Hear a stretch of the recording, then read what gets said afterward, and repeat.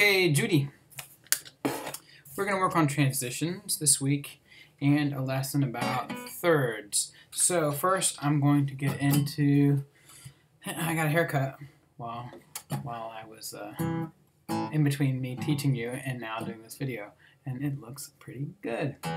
Alright, so working on the transitions, we're going to go from line to line. We're just going to do measure 2 to measure 3, stop, and then you'd work on that over and over again. So when you're working on that, I want you to go from this part, 1, 2, 3, 4, right? And then straight into the next line. What is the next part? Yeah. Just like that, okay? So you're gonna go 1, 2, 3, 4, 5, 6. Over and over again, you do that part. A little slower probably, might be smarter.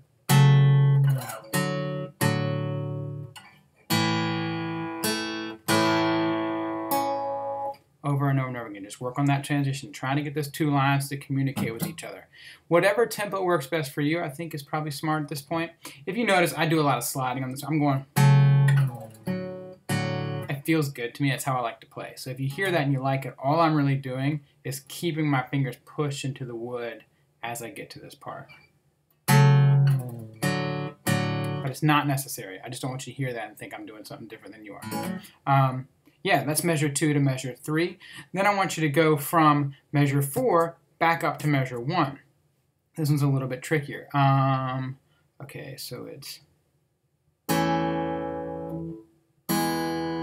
Yeah, 1, 2, 3, 4, 5, 6. Yeah, like that. All right, so we'll do that one again. It's been a while since I've looked at this. 1, 2, 3, 4, 5, 6. Just like that. You do that one over and over and over again. Okay?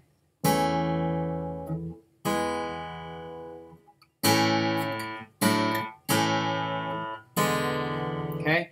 That's measure 4 to measure 1. Then I want you to work on measure 4 to measure 5. Okay, so going from line 2 to, what am I doing here? It's backwards for you. Measure 4, down here to the next line. So what we just did all over again, you're going to go 1, 2, 3, 1, 2, 3, and then go straight down into the next line, which is this.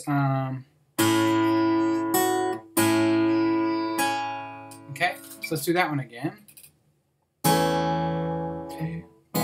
2, 3. Okay, that transition is difficult. Let's slow it down just a little bit. 1, 2, 3, 4, 5, 6. 1, 2, 3, 4, 5, 6. That's the difficult part. Practicing going from this E chord. It might be worth working on.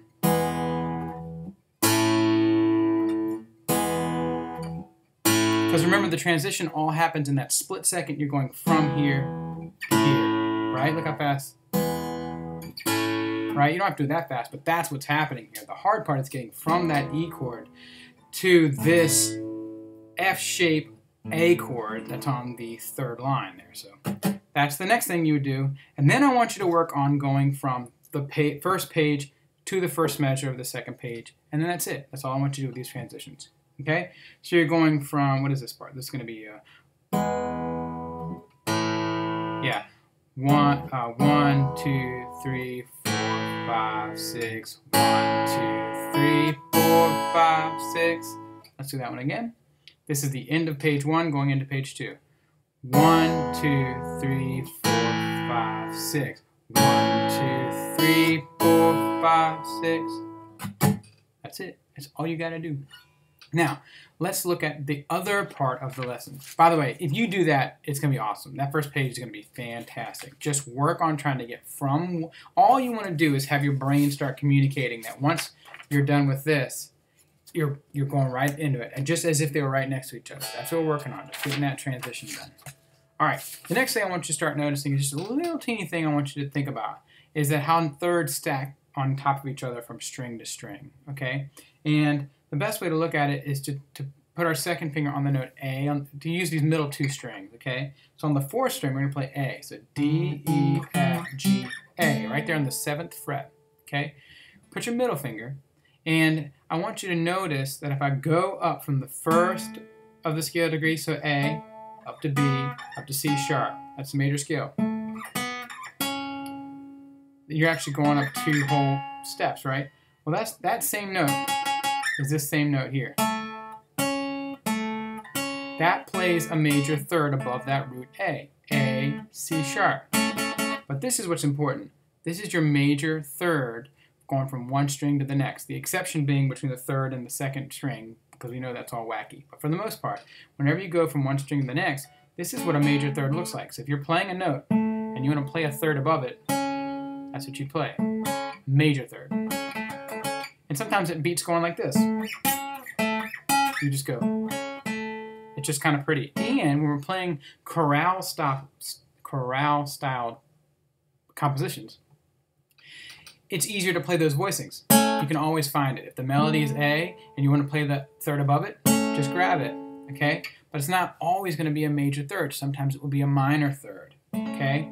Just take this note A again, and look at what happens when I play a minor third above A instead of a major third. That's a major third. Here's a minor third. Okay? 1.5 steps, 3 frets.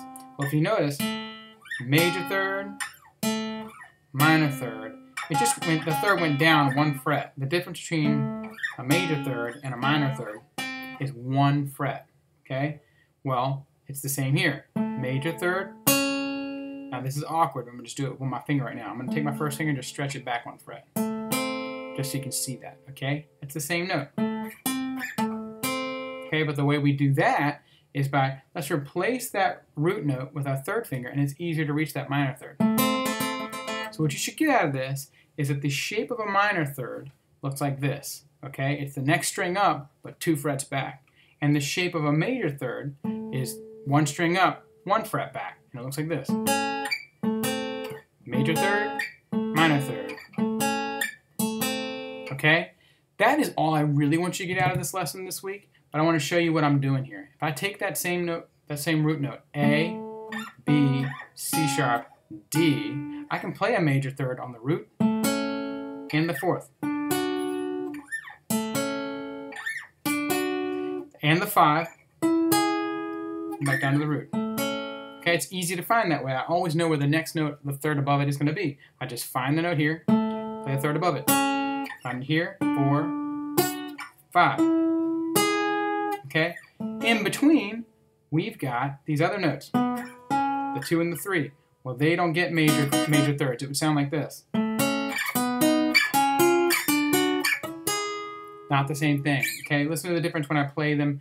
Major third on the 1, minor third on the 2, minor third on the 3, major third on the 4, major third on the 5.